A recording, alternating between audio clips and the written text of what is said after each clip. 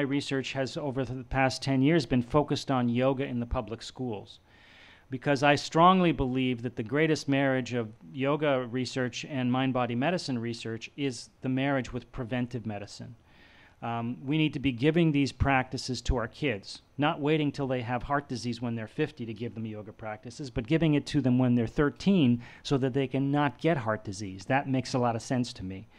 So we've been focusing on yoga in the public schools, and there is a huge burden of mental health disorders and mental health challenges in our adolescents in schools. All you have to do is ask any principal, and they'll tell you that it's just a huge burden, and they have no answer to it, because adolescents are not functionally coping with the stress in their lives. And yoga is an answer. The strategies we gave them were allowing them to cope with stress and maintain their stress at reasonable levels. So yoga is acting as preventive medicine.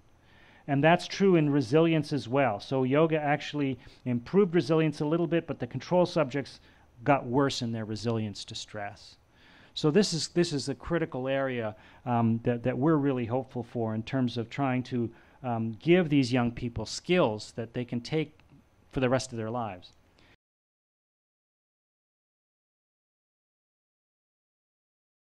There's a wide variety of psychophysiological consequences and symptoms of people who are under chronic stress. In other words, they're not able to manage the stress in their lives, and they're paying a price for all of that stress, and they're not able to cope with it.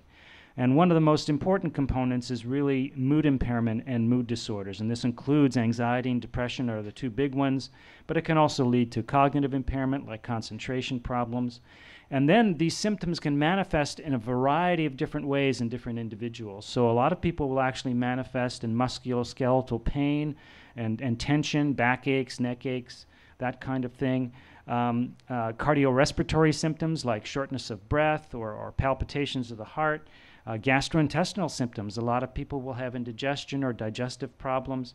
Insomnia is very common, as well as even skin problems can manifest with people who are under chronic stress. Finally, there's also dysfunctional behaviors that can manifest in chronic stress. People can have appetite changes or start engaging in substance abuse, drinking alcohol, or smoking cigarettes to try and cope with their stress. And they can also withdraw from society, and that can be a negative outcome as well. So one of the things that's important to know about stress, another factor that many people don't realize, it's really in the eye of the beholder. It's very inter-individual. And not only that, but it can change over time. One person's stressor is a negative stressor is another person's positive stressor. And it really varies from individual to individual. And of course, it also varies over time. So what you might think is a stressor when you're 20 years old, you might not think is a stressor when you're 50 years old, and vice versa. So this whole perception of what is a stress is a key player in the stress response.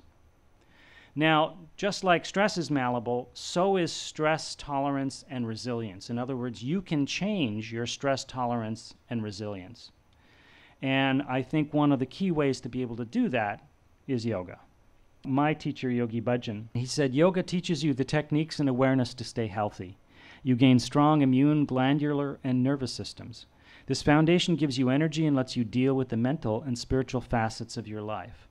And this is actually a fairly modern definition of yoga. It's one that the general public generally uses, and the whole idea is that they're coming to yoga practice in droves because it gives them functionality. It allows them to cope with life effectively.